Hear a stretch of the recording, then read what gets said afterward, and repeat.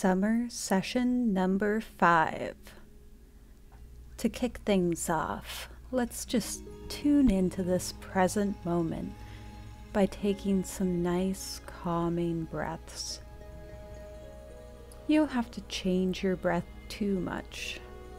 Just become aware of where it's at right now.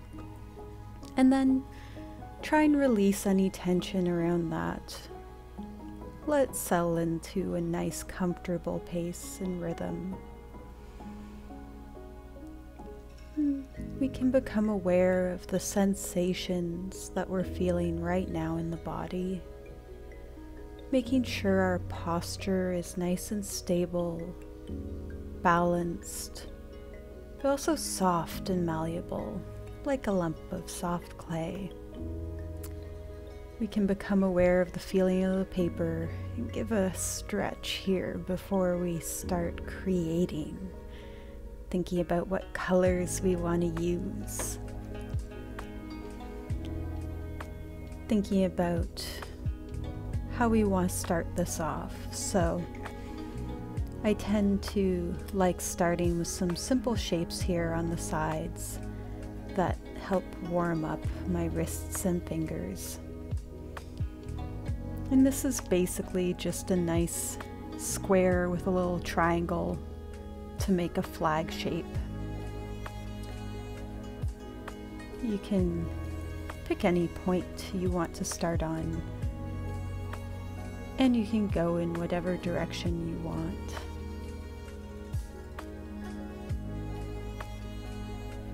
You can even change up the direction so that you're starting from the top and coming around, or starting from the bottom and coming up, or going from one side to the other.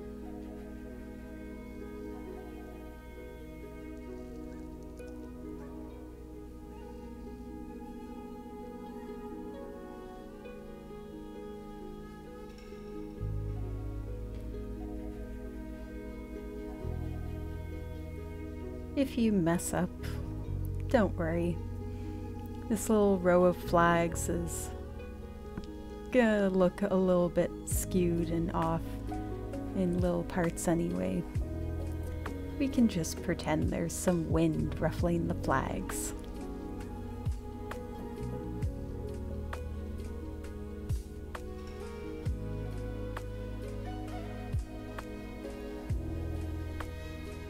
There we are. Now, for the main shapes here, the planets in this sort of balloon bunch configuration are just basically composed of circles. So anytime I start coloring in, I'm going to start from the main circle edge and then just kind of fill in the rest. But you can also start by drawing those main circle shapes. Either way, you want to pay attention to those underlying forms, which are nice and simple in this case.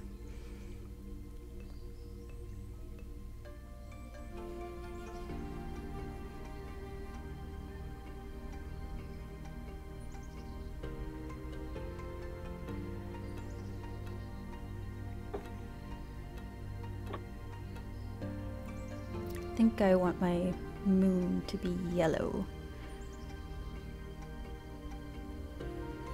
I'm trying to keep in mind the other parts of this, the crafting part I'm going to get to later, and what kind of colors I want there. So I think these planets are going to be mostly reds and oranges to match some of the planets I have on a type of washi tape that I'd like to use near them.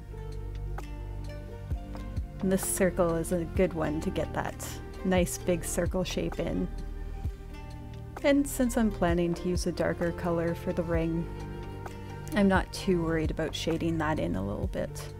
If anything, it'll just impart some of that color underneath, and that can kind of cheat the effect that it's passing through a different celestial body.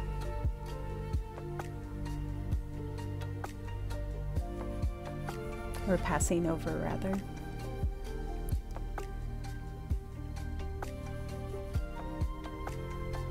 I'm keeping this nice and loose. Like I said, just filling in these sort of crescent sides of the circles and going towards a bit of a pie shape. I can come in with some marker or pen over top to make the outer edge a nice, thick, bold line. But for now, I just want to get a sense of where all this color is going to go.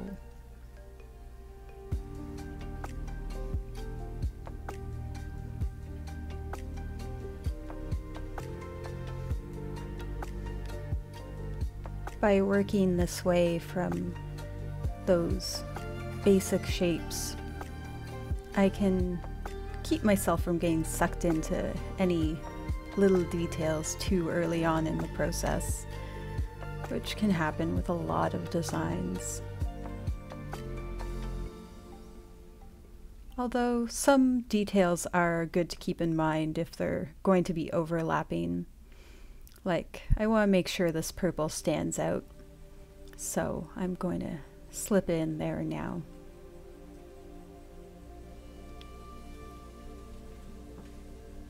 Another thing that I've been trying to do is shade a little bit darker as these planets overlap.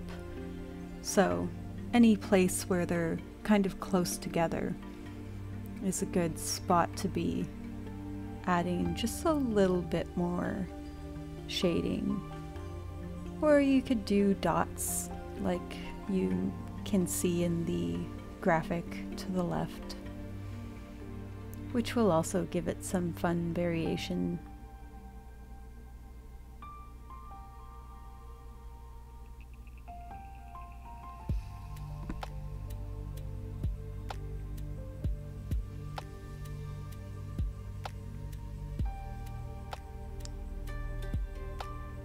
That's most of the color I want to get in. So I'm going to put these strings in now just to get that detail done.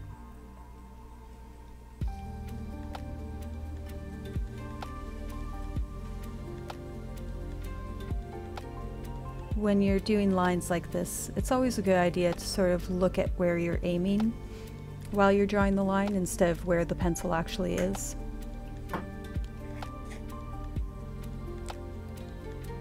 So now I'm just going to go back over all these shapes with some pens to give some bolder lines and maybe a few little detailing lines inside, and also fill in some of these little stars around, which I'm going to do in multicolors, but you're more than welcome and free to pick whatever color you want to make your stars today.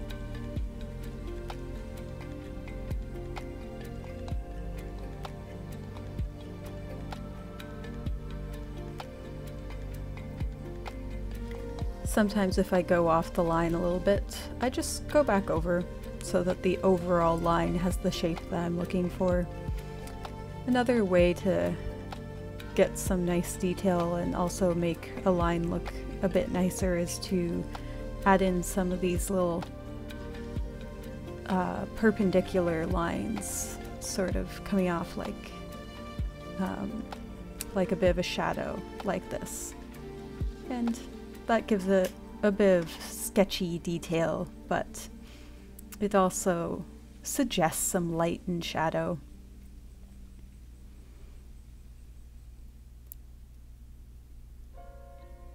Again here, I'm just gonna put a few lines in to suggest that.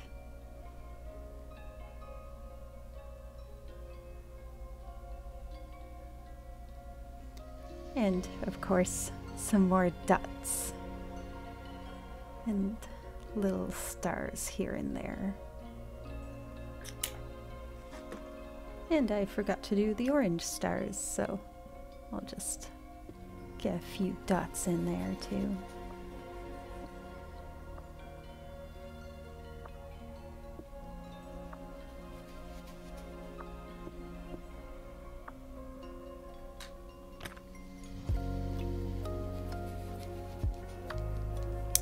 I'm leaving out whatever colors from this palette I want to use for the writing prompt that will be coming up next. Just while I have them out and I can see how they look together on this part of the page. I'd love to have the yellow up there, but it doesn't show up very well, so I'll probably mostly stick with the oranges and blues and the red.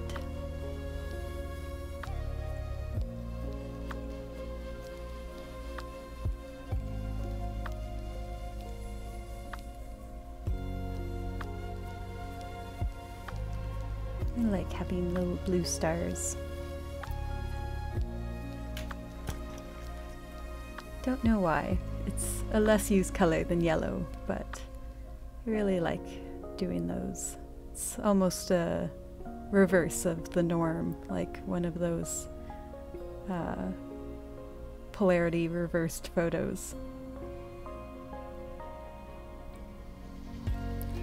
So I'll get a couple more stars in. And I'm pretty happy with how this little sketch turned out. So we can move on to the writing part. But before we get into that, we can do another check-in to see where our breathing got to while we were drawing.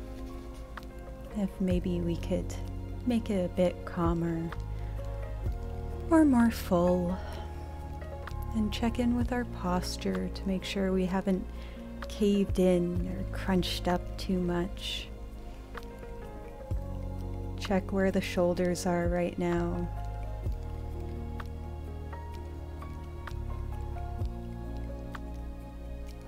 And become aware of this present moment again. Just sitting here breathing. Can give another stretch again before we get going. And loosen up the fingers a little. Do some flicks. And now read over this writing part. So the prompt is, how can you use the hot, sunny weather to motivate your goals and healthy habits? Can you use the extended daylight hours somehow? So I'll start, as I usually do, by just filling in some words that stick out to me, like hot, sunny, and daylight.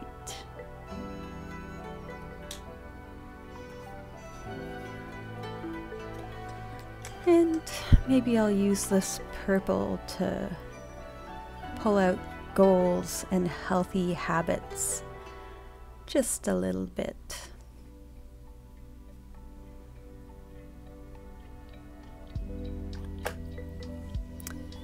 Oh. Maybe not the and.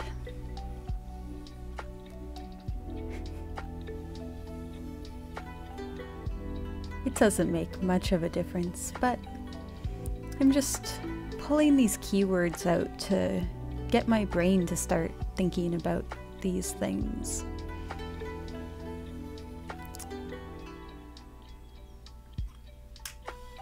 While I let that sink in and simmer in the background, I'm going to do the rest of this in these two blues I have. I'm going to alternate them. It won't be a very striking difference, just because the dark blue and slightly lighter blue are pretty close, so even side by side they're not a huge difference, but I'll know it's there.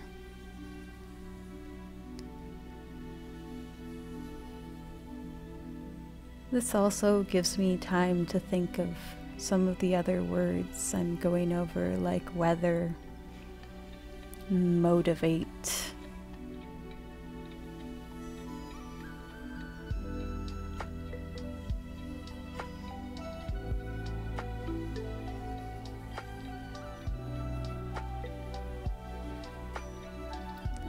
This is a much slower process than just jotting down some ideas. But that's kind of the point. I get to practice this font that I don't use very much. And while I'm doing that, I'm making a part of my journal page that's going to fit with the rest of it because of the color palette I'm choosing. And I'm also letting my mind wander over this question a bit more, because there are some aspects of it that I have questions underneath the questions for. Like, hot and sunny is usually not a great motivator for me. I tend to want to just stay in when it's too hot out. But extended daylight, now there's an idea. And of course, it is nice when it's nice out, so I don't have to think of the hottest, sunniest weather. I can just think of those nice sunny days where things sort of just make you want to take a little step outside and walk around without needing a jacket or anything. But those extended light hours before the sun sets are a great time to get in some after dinner walks. Especially to catch the sunset.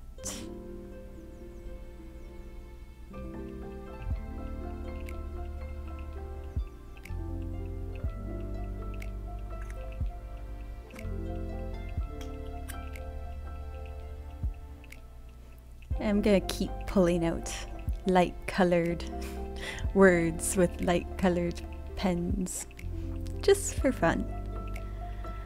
And since that light extends both ways, I can think about the early morning, when I often like to go to nearby parks and do meditations there.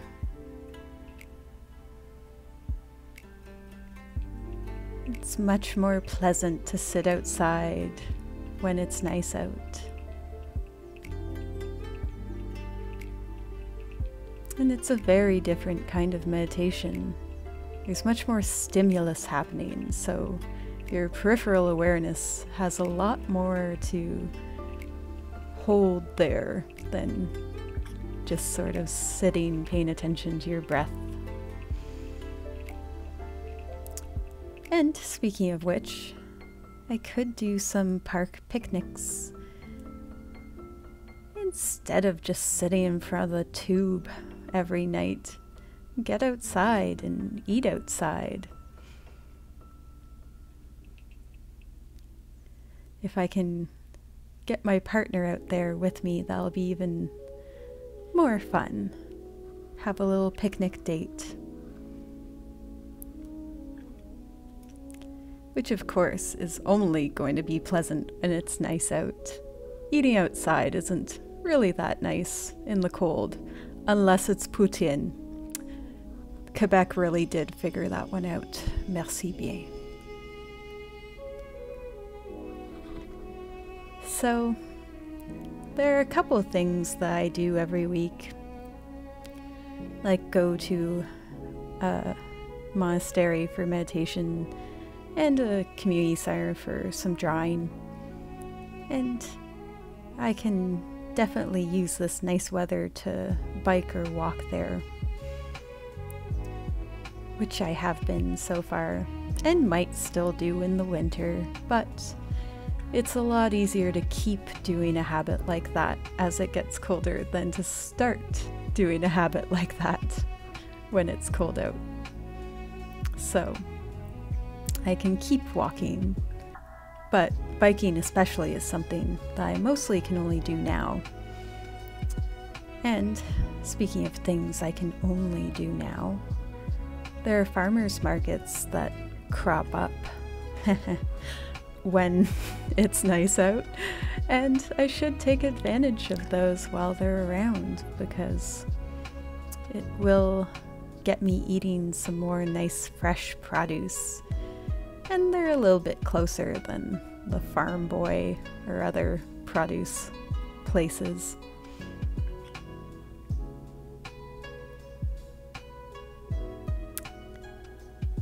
And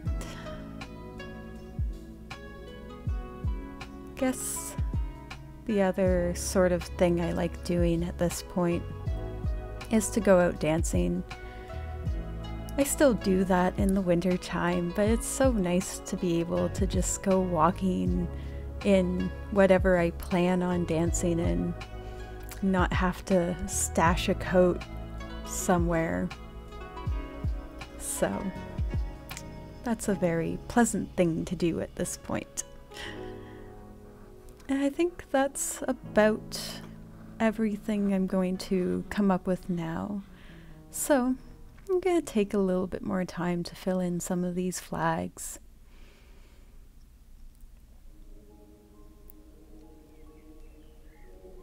And while I do that, I can let my mind wander back to this question. Though I think I've covered most of the things I really enjoy doing when it's hot and sunny.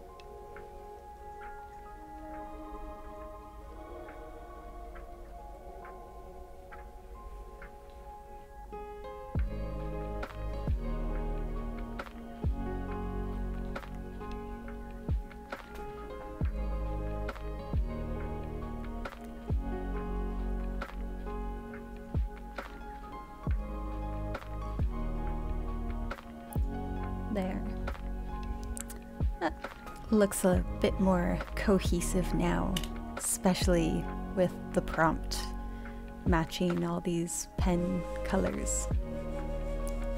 So we can move on to the crafting part. But of course, we'll take another mindful minute here to see where the breath is. See if we can make that a little bit fuller, more relaxed. Make sure our posture hasn't caved in again. Look for any tension that we can release from the body and settle into something that's balanced but malleable again. Like a nice lump of clay that's soft but also stable. And from that nice stable posture and free breath, we can tune into whatever else is happening right now in this present moment. Give another stretch and start thinking of how we want to lay things out.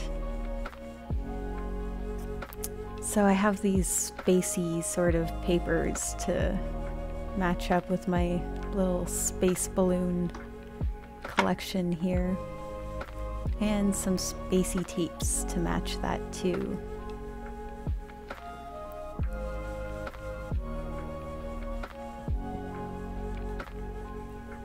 And those are the main things I wanted to mimic, but I also grabbed some stickers that are a little spacey and some tapes that are the same orange and blue.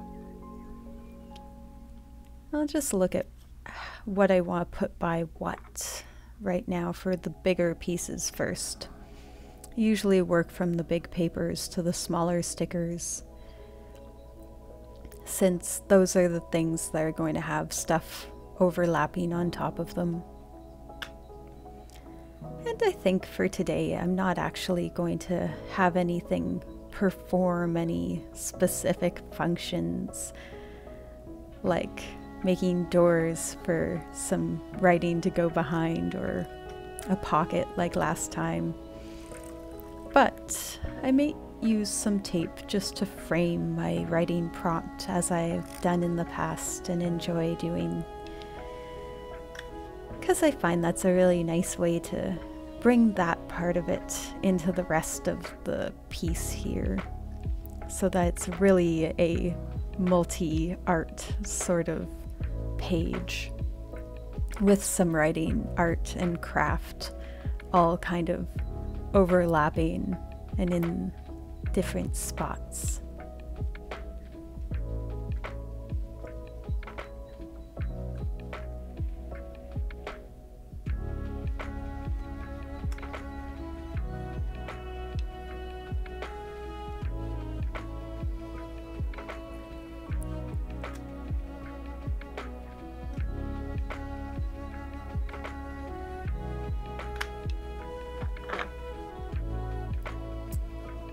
I think I want this to be slightly askew.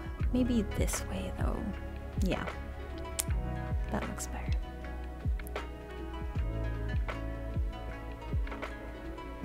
And I'm going to put some tape down here that matches my cosmic balloon bunch.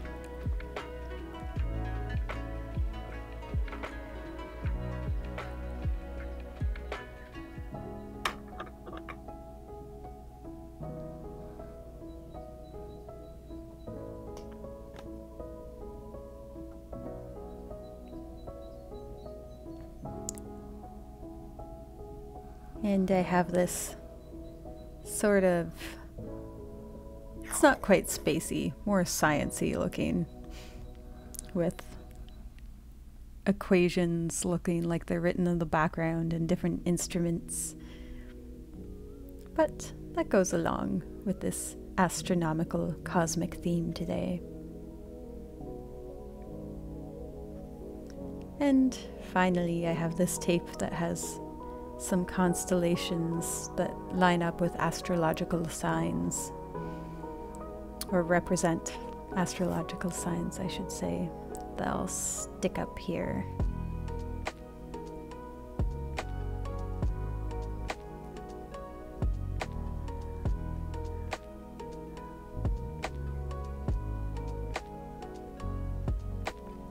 I'm trying to get it on the right side so that the constellations stay with their labels, which means it's going right into that crease pretty deep. So I might just poke my scissors in to make sure it's going all the way in there. It isn't creating a fold.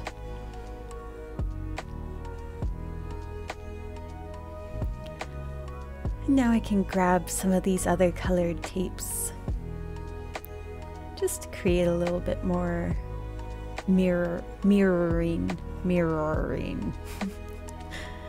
with those colors and match this orange to the orange in the Venus planet.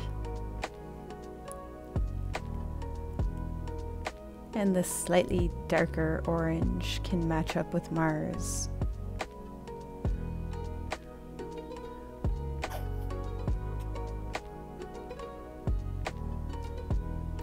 Which I'm just noticing has a little bit of a feminine masculine connotation to it. That wasn't intentional, but it's not unwelcome either.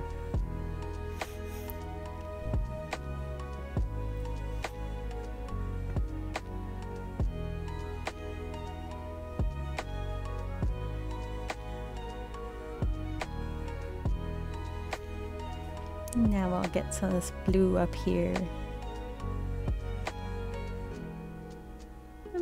I think I'm only going to do a two-sided border for my prompt today and just use the stickers to sort of frame it in. So I'll start putting those down. I fold back the back end of it so that they're easier to peel when I'm ready to put everything down. I think I want my Petit Prince here on the moon with his little fox. And I feel like this should go down here somewhere to go with those planets. Maybe some flowers by the fox and the prince as well. And there's this little sticker that has a sort of poem, I guess you would call it. It says, A little rain cloud in the skies, a little shower as it passes, a little grief in two sweet eyes. She lost her way along the grasses. A tear or two, but there in sight is home again, and all is bright. So, I don't know why I felt this fit with the Petit Prince sticker. And I'm going to stick it right here by my lamp, which I grabbed for the daylight hours part of the prompt. The stars right by there are kind of a nice side-by-side placement.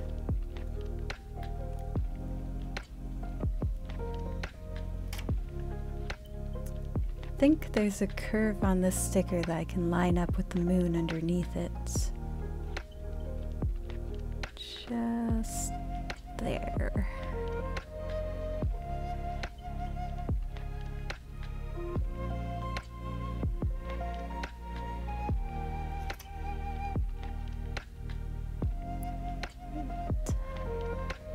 Stick that little bunch in.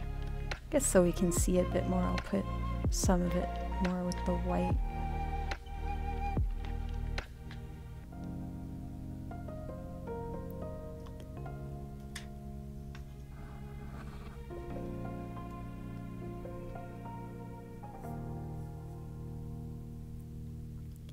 Line that one on top of my planets.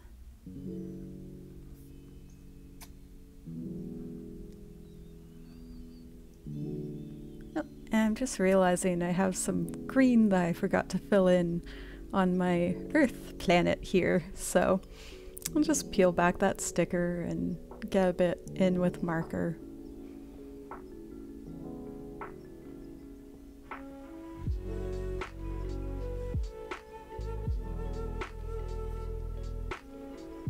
There we go.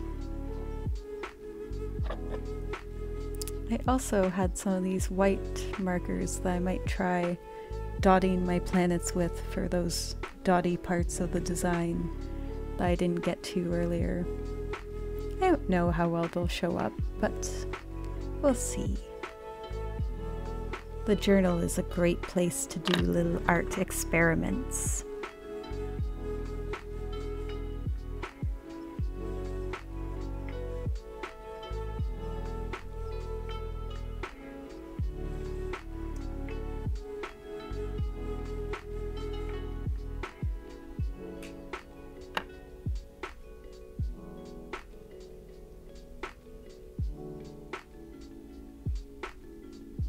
I think that's good, but I want to give it a little time to dry because the white develops a little bit.